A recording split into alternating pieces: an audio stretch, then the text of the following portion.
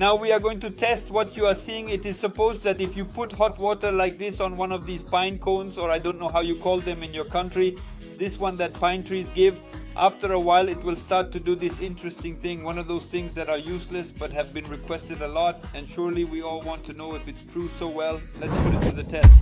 So I took this one, as you can see it's quite open. I put this little stone on it so it would submerge and not float. Then I submerged it in this bottle with hot water. I'll show it to you in fast motion so you can appreciate it well. 20 minutes passed and wow, it closed. Here I show you the before and after. This video is real.